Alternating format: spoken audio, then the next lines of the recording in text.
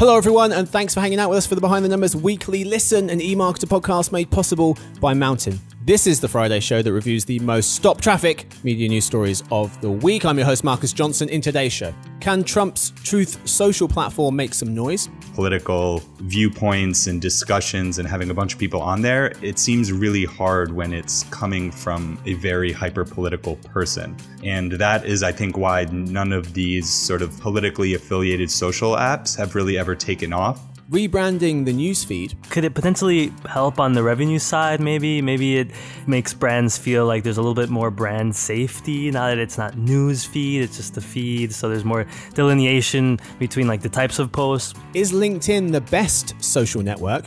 When all of these other social networks are all trying to imitate each other, LinkedIn is kind of like a masterclass of learning to just stay in your lane and just build up the brand that works right for you. And they are doing a great job at that. Uber and Lyft rebound, an unpopular opinion about Disney, and where did Valentine's Day come from exactly?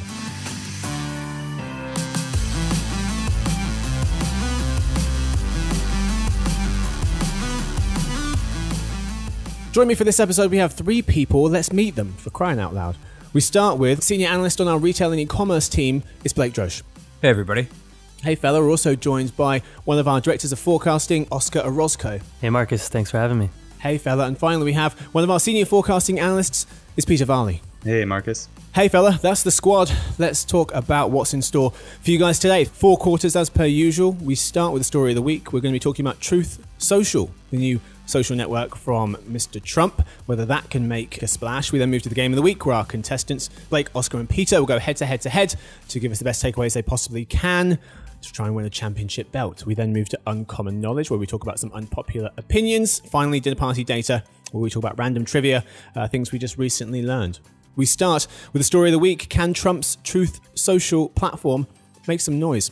Banned from Twitter, Trump returns with a new platform, writes James Clayton and Sam Cabral of the BBC. Donald Trump's social media platform Truth Social launched on President's Day in a limited form on the US Apple App Store, with similarities to Twitter, commentators note.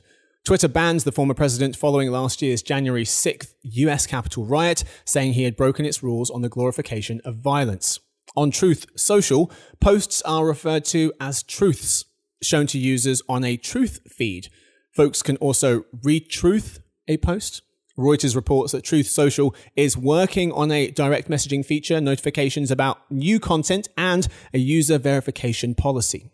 Truth Social describes itself as a big tent social media platform that encourages an open, free, and honest global conversation without discriminating against political ideology, and is also a censorship-free experience. Truth Social has been open to invited guests only as early as December, with around 500 beta testers later gaining access to the network. Some early users had difficulties registering accounts when the app went up on President's Day. Others were prompted to join a waitlist. Project lead and former Congressman Devin Nunes said it was expected to be fully operational by the end of March. All right, folks, initial reactions to this new social network from Mr. Trump. Is it worth talking about? Can it make any noise amongst the giants? Yeah, I think it's definitely, warrants a discussion, considering how strong the Trump brand remains post-presidency, and the fact that there's clearly an appetite among political class for alternative social networks. But I think the question remains, it's obviously very, very logistically difficult to operate a social network, and many of the alternatives have stumbled coming out of the gate. So I think we're going to have to talk about two different things. Branding being one, which I think there certainly has some potential from that standpoint, but the ability to operate to scale a fully fledged social network is very, very difficult. And that has nothing to do with how strong the Trump brand might be. Yeah, talking about the Trump brand, I mean, is a big previous following. One reason that it would work across the platforms Mr. Trump has amassed had amassed 150 million followers.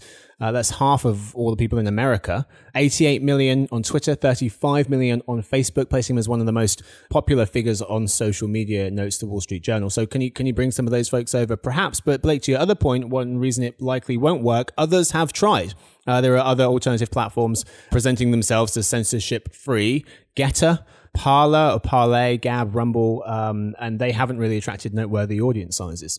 Yeah, a main sort of main branding for the platform is, well, it's two words really. It's two phrases. It's free speech and the censorship part, right? And censorship, although they are talking about not, having to, how that's more of an issue with the platforms that we're all familiar with now, censorship is going to be something that they'll have to deal with. It'll be interesting to see how that works, correct? Yeah. When we see things like, hate speech or potentially racist ideology or things that, we see on all platforms now. So that'll be interesting, right? Because, it could lead toward, the same issues we're seeing now with Twitter and Facebook, with this portion of the population that's more conservative in nature. But also when we think of operating systems, right, these are still platforms that have to operate within the devices that we're all familiar with, whether it's Apple or Google devices. And so if there are any rules that are broken there, the platform could have issues with, app stores on any of these two operating systems. So how is that going to work? That's really the main thing I thought of. Yeah, because we've got an example of that, right? Last year, Apple and Google removed Parler from their stores, or Parlay from their stores, for failing to take down posts they said threatened violence and contained illegal activity. So it can't be a completely censorship-free experience. Because to your point, Oscar, they are the gatekeepers, Google and Apple, to a large extent. Peter, what do you think? Can this work? I think this might be one of the best campaign PR and branding moves sort of ever, if a lot of people hop on and they're really there for, to hear Trump and Trump supporters and people who follow that sort of ideology, then, this could be a valuable piece of technology to disseminate ideas. But as far as becoming a full-fledged social app with a large enough following to sort of run the gamut of political viewpoints and discussions and having a bunch of people on there, it seems really hard when it's coming from a very hyper-political person. And that is, I think, why none of these sort of politically affiliated social apps have really ever taken off, because people go on Twitter, on Facebook, and some of these other ones largely for debate and to hear other opinions that are different than their own. And that's what makes it an exciting place to be, and where you find new information and you maybe get mad at something. And that's, how we know their algorithm is designed to really churn out new content. So we've just never seen an example of something on one side of the spectrum gain a large enough audience to be an effective business. Yeah. The audience is going to be fascinating, because you could argue that Mr. Trump should have a more engaged audience. Republicans, a recent Axios article noted folks across the political spectrum all reported a decline in interest in the national news over the past year. Democrats' interest declined the most. So they had 34% of them were paying a great deal of attention to the national news last year, 2021. That's down from 69% the year before. So 69%, it dropped to 34%. That's compared to 40% of Republicans. So more Republicans paying attention to the national news. That's come from the Gallup and the Knight Foundation. Harris poll found over 60% of Republicans were concerned social media was censoring politicians versus 20% of Democrats. 60 for Republicans, 20 for Democrats. So if you're marketing yourself as a censorship-free experience, maybe you're going to appeal to that audience. That said, when folks were asked what the number one source of misinformation about recent news topics was, this is in October 2020, 58%, the most of anyone or anything, was Donald Trump. 58% of people said Donald Trump was the greatest source of misinformation, ahead of social media, ahead of Republican leaders, ahead of even cable news. That was also from the Gallup and the Knight Foundation. It's going to be interesting to see what they can get the numbers up to. There's some early indication that numbers looked pretty good. It was a few hours after launching. They appeared to have over 100,000 folks on the wait list already. That's not including the folks who had joined the app's pre-launch wait list. Truth Social was listed in the top charts for downloads on the App Store on Monday morning, ahead of HBO Max and even TikTok as well. Can they get anywhere close to any of the major social apps, folks? Anyone think that they can actually get close to, I don't know, a Twitter, a Snapchat? I mean, obviously not tomorrow, but does it have the potential? I think it's really unlikely if we're just going to base it off of the performance that we've seen from some of the other alternative competitors. I know you mentioned, even with Trump behind him, behind the service. I don't think so. I think that relying on one voice, no matter how popular that voice that it might be, to propel an entire social network. No, I don't think that's likely. That's like kind of like when you bring, like a superstar onto a basketball team that isn't very good. It's like, yeah, might be able to win a few games, but it's hard to win championships with, just one great player. Good analogy. Yeah. Yeah. And aside from, I guess a political discourse or a place for it that is more, comfortable for a section of the population here in the US. And that was one thing I was going to mention. Another thing potentially holding it back is I don't see much of a potential for any geographic expansion. It seems like very US specific. And we know with many of the tech companies now, much of that growth eventually comes from international expansion. But, aside from that, it seems to be a lot like what Twitter is. I'm not seeing any differentiating features there. So for now, that's holding it back as well. Yeah. What will the content look like as well? We'll see. That's all we've got time for the story of the week. It's time now for the game of the week. First, quick word from our sponsor, Mountain.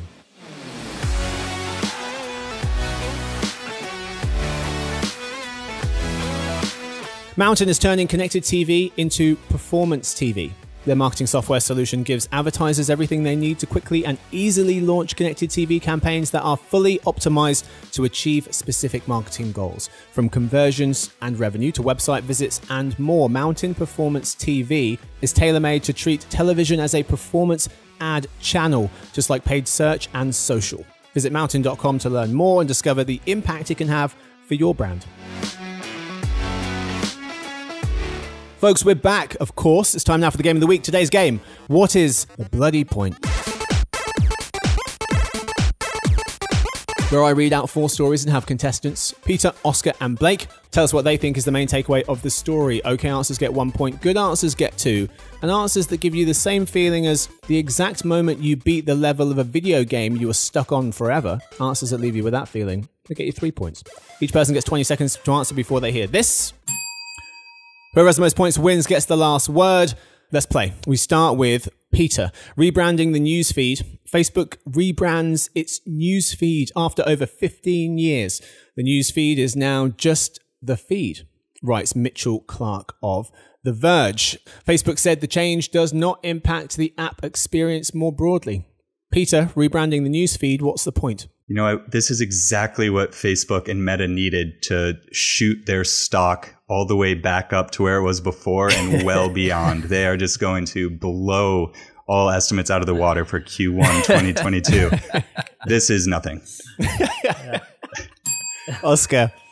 I mean, I agree. I mean, aside from it sounding more sleek and potentially modern, I mean, just to think about it a little bit more critically. I mean, could it potentially help on the revenue side? Maybe it makes brands feel like there's a little bit more brand safety now that it's not news feed, it's just a feed. So there's more delineation between like the types of posts, whether they're actual news posts or, wedding photos or, talking about something more politically specific. I don't know. That's the only thing I can think about, but I agree with you, Peter. Blake? Yeah, this is just another meaningless brand change for Facebook to try and spin some sort of PR angle. But I think it's weird that they're even touching something like the newsfeed. It feels so inconsequential compared to all of these other, arguably existential issues that they're dealing with right now. Second round, we start with Oscar. How Apple changed Facebook. A recent Wall Street Journal piece notes that Facebook was long one of the surest bets in digital advertising. No longer. It points to small business owner Martha Kruger, who runs a gift basket business called Gifton Market. She used to spend her whole ad budget on Facebook and Instagram getting a new customer for every $14 she spent. But when Apple's privacy feature that restricts user tracking came into effect last year, her costs to acquire such customers rose tenfold. In October, she moved her whole ad budget to search ads on Google. The piece notes that Meta expects a roughly $10 billion hit to sales this year as the result of the Apple change, which requires apps to ask users for permission to track their activity and share it. Oscar, how Apple changed Facebook. What's the point? Yeah, it's a really interesting topic. I think Facebook's going to be really lucky. Recent reports seem to indicate that Privacy Sandbox on Android won't be as bad as the IDFA changes we're seeing there with Apple. So, we'll see how that plays out, but it seems like they might have dodged the bullet there. But it's really interesting. I mean, we're going to see more advertisers taking consumer data collection to their own hands. But I also think on the platform side, recently LinkedIn, and we're seeing this from platforms, are trying new things. They rolled out this new group identity for B2B targeting option. So it categorizes users into segments. It allows advertisers to reach intended audiences that way, so less targeted. But I think we're going to see more of this, more big ideas, bigger thinking. There'll be a way to get almost to where things were, not quite, but it'll be interesting to see how the tech industry grows. Blake. Yeah, I think the point of discussion right now is really how long is Facebook going to be able to take to sort of reinvigorate its analytics and its targeting while it still has the massive amount of eyeballs that it has on its platform. Because long term, even though things are looking really bad right now, they can afford to take a couple of years and rebuild that business back up, given by, based on the fact that they have still the largest amount of users over any other social network. And as long as they have those users and they can figure out a way to monetize them, then I think they actually will be able to find a way to bounce back. Maybe not 100%, but still in a way that it could be very, very lucrative of an advertising business for them. Peter.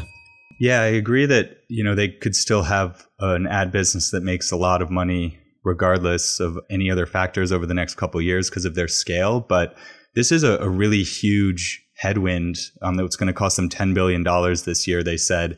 And then Google recently has announced that they will be introducing similar privacy features over the next couple of years. So that will mean there's going to be even more problems on the Android side of things, in addition to iOS. So this is a really big long-term problem for Facebook and Meta.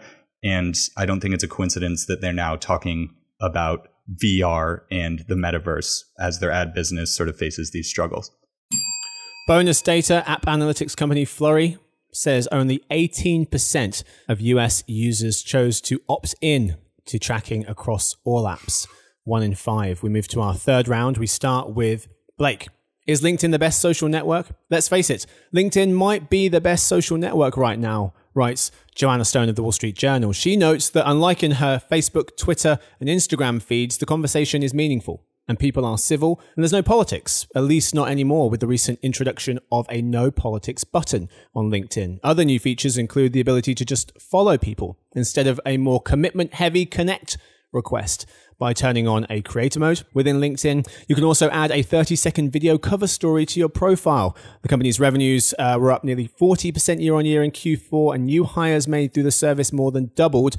Blake, LinkedIn being the best social network, what's the point? I don't think it's the best social network. I mean, it's the aesthetic of LinkedIn is still pretty stuffy and self-promotional, but it is a sort of what all of these other social networks are all trying to imitate each other. LinkedIn is kind of like a master class of learning to just stay in your lane and just build up the brand that works right for you. And they are doing a great job at that. I mean, there is no professional network competitor to LinkedIn, whereas all of these other social networks are trying to eat each other alive. LinkedIn is sort of just staying in its lane and is thriving because they're not trying to be something they're not. So I do agree with it from that aspect, yeah. Peter. Yeah, LinkedIn has such a promising future because when I go on there and I see, what people are currently talking about and the features on the site, and then I hear about the new things they're planning to add, I just think about how they're still just scratching the surface as business professionals are still trying to figure out what the future of work will be. And everyone can agree it's going to be digital. It's going to be online more so than ever before. And it's still being defined. And LinkedIn is, as the market leader, gets to define how that looks in the future. And that's a really, really good place for them to be. Oscar. Yeah, although the piece read a bit too much like a big advertisement, I'm on board. I'm a big LinkedIn fan. I think, yes, the pandemic has driven a lot of engagement on the platform and it's still there. We're seeing the great resignation, a hot job market. But there's so many other use cases like my colleagues just mentioned, the connecting with coworkers and even events and webinars and LinkedIn Learning and all of that. There's so much to do on it that it really does have this unique place in the social ecosystem. So I really do believe in it, and I'm excited to see what they could do more with video and audio and other types of content. So I believe there's more to LinkedIn that we'll see into the next year and the coming years. Yeah, bonus take. I think there's just accountability on LinkedIn that there just isn't on other platforms, because if you post something ridiculous, hurtful, harmful, then your colleagues see it and it can affect your career. So for some reason, LinkedIn just has accountability that the others just don't seem to be able to hold on to. Final round, Uber and Lyft rebound. We start with Peter. Uber and Lyft revenue climbed over 80% last Q4, helped by a recovery in its rides business and continued demand for food delivery, despite restaurant reopenings, writes Pritika Rana of the Wall Street Journal. 2021 full-year revenue rose nearly 60%. They ended the quarter with about 120 million active customers, a record for the company. Uber's gross bookings forecast for Q1 is slightly below analysts' estimates, though.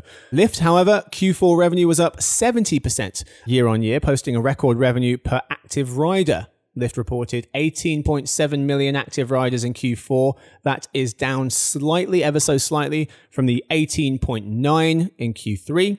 Higher, though, than the 13 million Q4 of the year before that, 2020, but still down from a 23 million active riders of pre-pandemic 2019. Uber and Lyft rebounding, Peter, what's the point? There were definitely promising signs in their Q4 earnings reports, but I do think that the strong year-over-year growth comparisons don't really mean too much, honestly, just given how much the travel sector was just, down in the dumps in 2020. So, performing well against that is what exactly should be happening for any half-decent business. I do think that there's a bit of a catch-22 with the driver shortages, because Uber and Lyft want drivers to come back. In order to do that, they need to pay them more. And if you pay them more, then you have to increase prices for consumers. So that's an interesting sort of dilemma that they're going to have to face, and we'll see how it shakes out probably this year. Oscar. Yeah, I mean, also the guidance that was provided for Q2 this year shows that some of the expectations from, sure, some strong growth, like Peter just mentioned, will be down a bit in 2022, some issues from Omicron. I thought also there was some great take there from an analyst that covers the two companies at Truist Securities. The analyst wrote pretty much that pricing, the reason that some of this growth was due to pricing. So we're still seeing that these apps, the prices are extremely high. Also, it appears that, just as Peter mentioned, drivers are in short supply. We're also seeing that these so-called surge rides, they were making up 50% of all trips in New York. Now they're down to 20, but that's still very high. So with gas prices being high, I mean, there's a lot of issues here still for me to really consider these companies to be in a bullish state. Blake. Yeah, I completely agree with Oscar. However, I will say that the demand for ride share is never going to go away. I think it's a model that is just only going to become more and more in demand, and not just in urban areas, but suburban areas as well. And I think that Uber and Lyft are really afforded the ability to sort of figure out very, very slowly how these business models are going to work, because of the fact that the model of the ride share, or whatever you want to call it, just an expansive network of taxis or ride shares in a format that is, digital forward, ordering through your phone, that's never going to go away. And I think that it's basically going to be something that is going to afford Uber and Lyft the time to figure this out. But I agree with everything on a company level that Peter and Oscar said. I think there's still a lot to be resolved and a lot to be figured out to make these two particular businesses actually, profitable and stable companies. So, yeah, I'm curious to know when shared rides are going to come back. And this may sound like a ridiculous idea, but it seemed ridiculous until they started doing it. But before, and what I'm talking about is that they have the perspex glass between the driver and the passenger. Maybe there's a world where they put perspex between the two, like in the middle of the car, in the middle of the back seat, so you can have one rider on the left, one rider on the right. Maybe that encourages people to get in shared rides, because that could bring the price down for consumers, but also allow drivers to get paid a decent wage. So I'm curious to know if that's going to come back anytime soon. That is all we've got time for the Game of the Week. This week's winner, drum roll it, Blake is this week's winner of the Game of the Week. Congratulations to Blake. Who wins the Game of the Week, gets the championship belt and the last word. Blake, what you got for us? I just want to send a message to Major League Baseball. Send a message? Yeah. Sounds a bit mob related. What do you mean you're going to send a message? it's not the place for that. Let's end this lockout. That's all I want to say. Let us have a baseball season this year, please. The Mets are looking too good to not have. Are they? We'll see about that. Get rid of those robot umps. And no robot umps. Yeah. We're making good points here, gents. Started on that, guys. I'll allow a robot ump or two if you start the season on time. That is what we've got time for the Game of the Week. Congratulations to Blake. He wins the championship belt. It's time now for Uncommon Knowledge. Welcome to Uncommon Knowledge, the segment where we offer up some unpopular or atypical opinions about things. We start with an unpopular opinion from the BBC Radio 1 feature. This segment was inspired by, and then an unpopular opinion from the internet. And then finally, we get an unpopular opinion from one of our analysts related to the media world. So, gents, listeners, I've got an unpopular opinion for you from BBC Radio Show. No one over the age of 10 should enjoy magic shows. Can't say I've seen one to have enjoyed it or not once I passed the age of 10. Seen any magic shows recently, fellas? I disagree with that. Yeah, I'm forgetting the name of it on Netflix, but I'm a big magic fan, and it doesn't just have to be, rabbit out of a hat type. I mean, there's really cool things that they do, and I'm going to try to find out the name of that show, but totally disagree. Magic is so cool. So cool. Magic's for everyone, says Oscar. It's for everyone. Shout out co-founder Jeff Ramsey, who gave good point. Really great magic shows at all of our company holiday parties, and I feel like even more often than that. I feel like I would always be seeing magic tricks here and there. And those were always fun. Everyone loved them. And nobody at the company was, under 10 years old. So I think that we can officially say that we have debunked that myth. Yeah. eMarketer co-founder Jeff Ramsey. Yeah. Good shout, Peter. And the show is Magic for Humans with the magicians Justin Willman. A lot of fun. Watch it, people. Okay. Great show. Okay. Doesn't say magic for kids. It's magic for humans. That includes everyone. All right, folks. Another one for you. This one's from the internet that I found. All types of music are great, but country has to go. What do we think? I used to think that. I don't mind a little country now. It's been kind of drilled into my head to appreciate it. Thanks, America. But most of it can probably still go. Let's be honest. Most of it can go. But I have had an about face about it. I do enjoy some good country music. When I heard some George Strait hits, I was converted. That was it. That's what it took. Yeah, tipping point. I think it's like popular country music, like country pop is almost like its own genre, and then there's like the more like traditional like outlaw country, southern rock that's kind of like blended together. That can be really, really good. I think it's just the bad country sort of makes a lot more noise than the good country. So that's where that stigma comes from. Where does Chris Stapleton, where's he live? Is country, no? Does that count? Or is it more rock? He's country rock. Yeah, he's probably right there at the intersection, I'd say. Tennessee whiskey, so good. So yeah, if he's country, fine. The problem is the country pop, what Blake just said. But I think, the natural evolution of rock and roll as we used to know into a lot of different, subcategories of country, that's kind of what it's become. So, a lot of country is good, but, that pop country, not for me. All right, country, you can stay. All right, we've got one more unpopular opinion. This comes from Blake, and it's about the media world. Blake, what you got for us? Yeah, so we were talking before the podcast about this new concept that Disney unveiled last week called Story Living by Disney. It kind of made the rounds in a lot of the tech media. This article from The Verge by James Vincent sums it up pretty well. Headline is, Disney is developing planned communities for fans who never want to leave its clutches.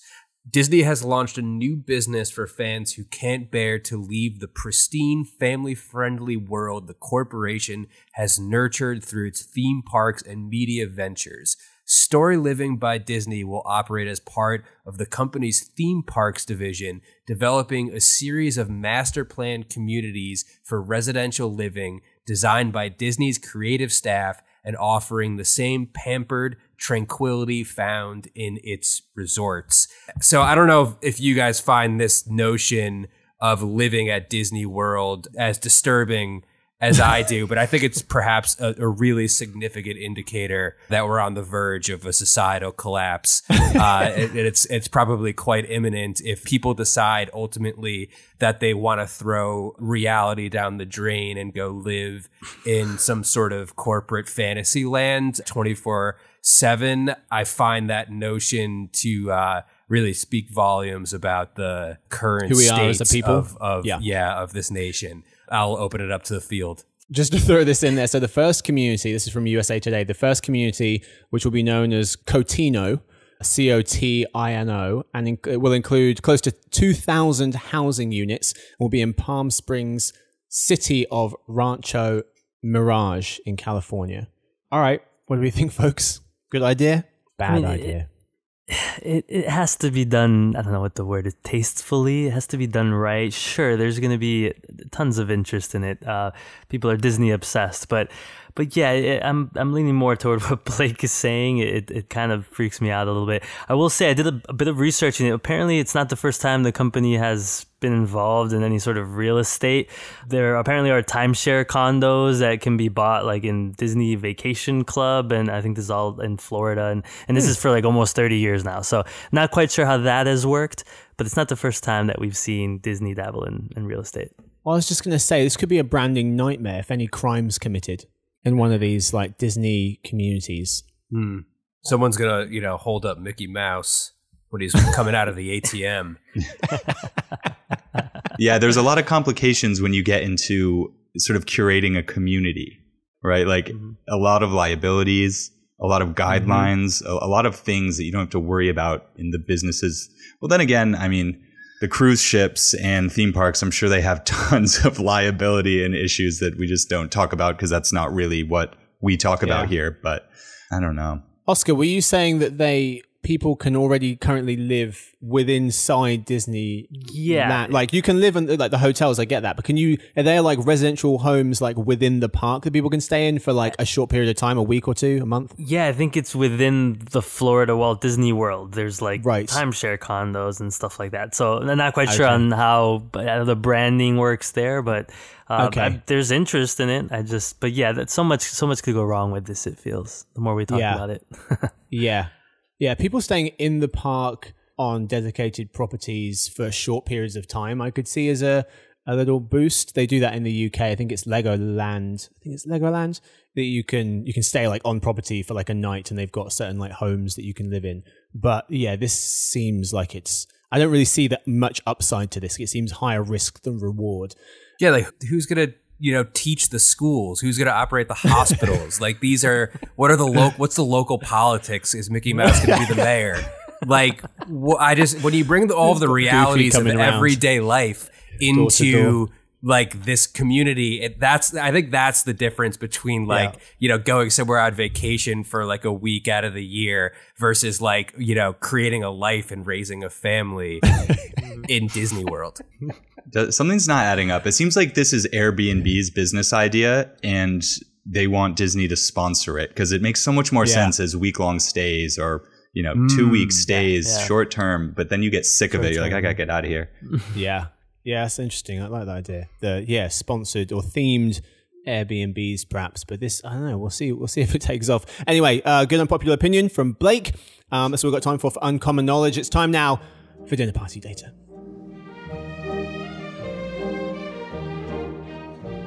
This is the part of the show where we tell you the most interesting thing that we've learned this week.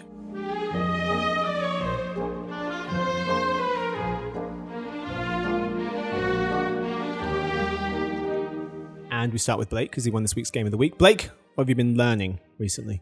I've been looking at this very interesting data that was sent to me a few weeks ago, and it talks about the cost of having a puppy versus a baby in every U.S. state. So I know that, times are tough. The economy is taking a turn. Inflation. Maybe some people who are thinking about having a child might want to just consider adopting a dog instead. At least that's what this is sort of laying out here. So the cost of having a puppy in the most expensive states. So the top 15 most expensive states for the first year of dog ownership are Connecticut, California, New York, DC, Massachusetts. Well, that's the top 5. I'm not going to go through the top 15. We'll be here all day. But okay, they're roughly in it costs roughly $8,000 to $9,000 for your first year of dog ownership. And then they look at the top 15 most expensive states for a baby's first year. Massachusetts, it's actually the most expensive state in which to have a baby for their first year, and it costs roughly $33,000. So, it's a little bit more expensive, but what it gets really interesting is when you look at the baby-puppy ratio from state to state. So in a state like Massachusetts, it costs $8,400 a year to have to take care of a dog for the first year, and $33,000 for a baby. But in a state like Alabama, that margin is a little bit slimmer. You see, I don't know why I find this interesting. I find it fascinating. In Alabama, there's only roughly a $10,000 difference annually for taking care of a puppy versus a baby. It costs almost $7,000 a year to take care of that puppy, but it only costs $16,000 to have a baby. So if you're living in Massachusetts, maybe you go for that dog. But if you're living in Alabama, you could really go either way because it's not that much more expensive to have a baby. Yeah. I don't know why, but that's just the way it is. People listening to this who are about to start a family appreciate this, Blake, because they're thinking to themselves, we got 50 grand. What can we afford here? Should we get 3 dogs? Or should we get, 1 baby, 2 dogs? Right. When you look at the baby dog analysis, things get very interesting. Blake, that's a whole thesis take on. Yeah. $9,000 for is that including buying the dog, or what is that? Shots, food? I need a breakdown. Very good point. That's actually it's adoption what they're looking at here, but it's weird because they're talking about adopting a dog versus having a baby, not adopting a baby. Okay. Wow, that's a lot of money. Oof. All right, babies and dogs, not cheap. Let's move on to Oscar. All right, I don't know how I'm gonna follow that one up, but But let's talk about the Gilded Age. Let's talk about the Gilded Age. I've been watching this show called The Gilded Age on HBO. I'm sure you guys have not heard of it. No. It isn't for everyone. I can admit that. None of my friends are interested in history. No one. So, to be honest, there's no one else to talk to about this. I wanted to talk to you guys about it. That's why Oscar corners us in the podcast. Yes, we can't go anywhere. We have to listen. History and boring. Not really. I find it so fascinating. For anyone that's interested in New York City history, the Industrial Revolution, monopolies and the expansion west with railroads and all that, this show is for you. It's been great so far. About 5 episodes in. But please watch. It's also a time of high concentration of wealth and shift of cultural norms and things like that. So I pulled some interesting facts on the Gilded Age because I didn't know too much about it, and I wanted to share it with you guys. So a couple interesting facts here. Nearly all the eligible men were political partisans. So voter turnout was the highest it's ever been, probably will ever be. It exceeded over 90%. Remember, women were not allowed to vote at this stage in history, but 90% of men voted back in the Gilded Age. So this is about the 1880s, 1890s. A couple of other interesting things. From 1860 to 1890, there were over 500,000 patents that were issued. So till this day, over that 3-decade period, it's the most documented in American history. Wow. So lots of inventions that were created. So really interesting, and how much was created at that point in terms of technology. In terms of GDP, when we think of GDP, farming's share of GDP in 1870, can anyone guess what the sort of share of GDP farming made up? 85%. A little bit high, but it's high. 38%. Ooh, so close. So I know, close. crazy. It dropped to 24% in 1890. Now, so when we look at just the output of farms, it only contributes about 0.6% of GDP. So much lower. So Wow. it speaks to how rural things were now. So now, including suburbs and cities, the population, about 80% of the population currently lives either in a suburb or a city. But by 1900, only about 40% of the population lived in cities. So really interesting. Last thing. This was from a Gilded Age documentary I saw. I know, kind of dorky. It's just I've been so into this. When we think about one thing that hasn't changed too much. Back in 1897, the richest 4,000 families in the U.S., they represented about less than 1% of the population, had about as much wealth as every other family in the country. Now, and the latest data was from 2017, the top 1%, so the same 1% of the population, held about almost 40% of the nation's wealth. So it's gotten a little bit better, but not much has changed in about 120 years. So Wow. That's it. Watch the show. It's great. Very good. It's called The Gilded Age. Netflix? Gilded Age. Yeah, it's on HBO Max. HBO Max. All right. Very good. Very good. Very interesting. Peter. Tough acts to follow, guys. So You got it. bringing it back to Disney for a second, and we're going to talk about Bruno, even though nobody... Who? Bruno? Really? So we're going to talk about Bruno.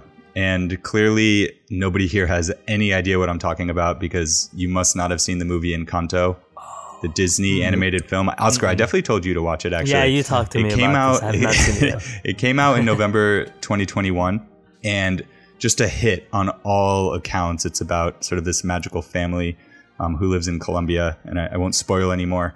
But they had a song called We Don't Talk About Bruno, and it just became an absolute massive success on all charts across social media, on YouTube, etc.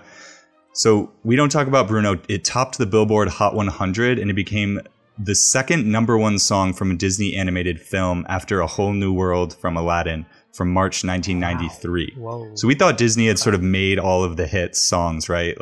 But this song, it was also at the #1 spot for 4 weeks, marking the first ever song from a Disney film, irrespective of animation or live action, to top the chart for so many weeks. So by a lot of indicators, this was Disney's biggest song ever. And surprise, surprise, it was written by Lin-Manuel Miranda, who did a lot of music for the movie. And just when you thought they made all the catchy songs, they went and they made the catchiest song ever. This was bigger than, what, Under the Sea by All Sebastian of those, the it's Crab? crazy. That's insane. I must have Impossible. heard it, but Impossible. I will go listen. Go check it out. Go All right. check it out. Very good. All right, cool. I got one really quickly for you. So where did Valentine's Day come from? Well, the Catholic Church recognizes at least 3 different saints named Valentine or Valentinus, all of whom were martyred. So one story goes, one legend contends that Valentine was a priest who served during the 3rd century in Rome when Emperor Claudius II decided that single men made better soldiers than those with wives' families. He outlawed marriage for young men. Valentine defied Claudius, performing marriages in secret. Claudius II had him killed. Second story is that Saint Valentine Terni was a bishop who was the true namesake of the holiday. He too was beheaded by Claudius II. What's wrong with this Claudius person? He's killing everyone. The second story is that Valentine was killed for attempting to help Christians escape harsh Roman prisons.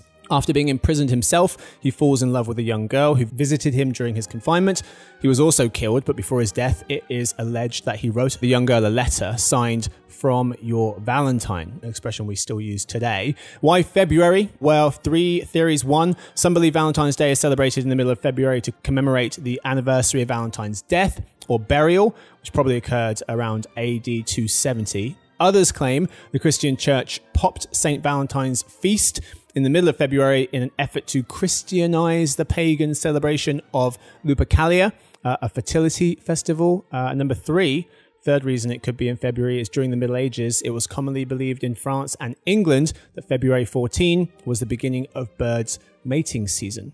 The English poet Geoffrey Chaucer was the first to record St. Valentine's Day as a day of romantic celebration in his 1375 poem, Parliament of Fools. Anyway, We need like a movie on this. Is there some sort of movie on I know the story of Valentine's Day? it's a good question. All right, should have one, but I don't think I've ever seen it. Yeah, it's a fascinating idea, I guess. I don't know that one exists. That's all we've got time for today's episode. Thank you so much for everyone for hanging out. Thank you so much to my guests. Thank you to Oscar. Thanks for having me, Marcus. Thank you, Blake. Good to be here. This week's winner of the Game of the Week. Thank you, Peter. My pleasure. And thank you to Victoria. She edits the show. Thanks to everyone listening. To ask us questions, just say hi. You can email us at podcast@emarketer.com. We'll see you guys on Monday for the Behind the Numbers Daily, an eMarketer podcast made possible by Mountain. Happy weekends.